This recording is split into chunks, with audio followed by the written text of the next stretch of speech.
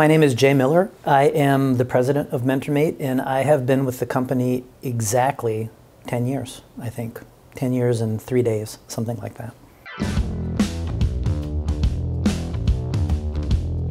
My background it's quite varied. I started as a creative director I did that for about 15 years, and what I gravitated more towards in that role was client presentations, storytelling, and business development. Storytelling is actually what got me to MentorMate. When I came along, MentorMate was sort of earlier in its evolution, was doing a lot of good things, but the storytelling wasn't quite where it needed to be.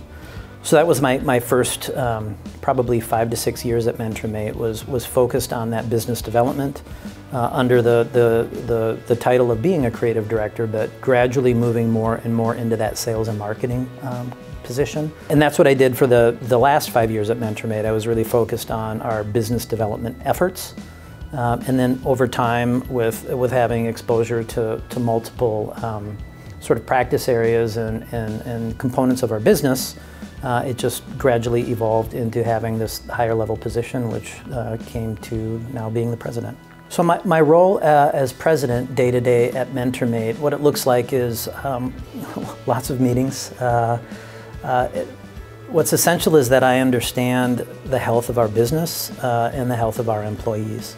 And how that's evolved over time is earlier in our evolution, we were much more focused on the engineering aspect of it. Slowly we introduced more of the design components, and we're excellent now from a design standpoint. So the design build aspects of our business are very strong.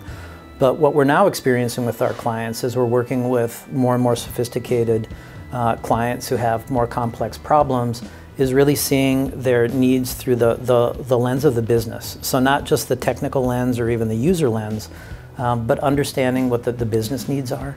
And that's how we are evolving the business. That's where we're investing the most right now, is more in that strategic consultative aspect, simply because that's what our clients want from us. As we're doing the designing and the building, there's always a next generation of need with our clients, and we have evolved and advanced our staff to better meet those needs.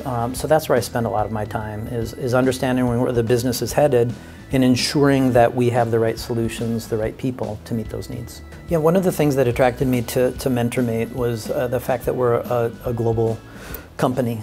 We've long had a presence in Bulgaria. We're now in Latin America with a delivery center in Asuncion, Paraguay. And that's important for our clients because there's just not enough technical talent. Certainly not enough here locally or even regionally. So our ability to continue to expand globally, it's both interesting, just from a personal standpoint for all of us who work here, but also for our clients. Having access to the best technical talent around the globe is critical for us to meet the demand and to craft the solutions that we're able to develop on behalf of our clients. Outside of MentorMate, a big passion of mine is record collecting. Unfortunately, that's a thing now. It's interesting to a lot of people, which makes it a little harder for me to compete. But I've collected records ever since I was 4 years old.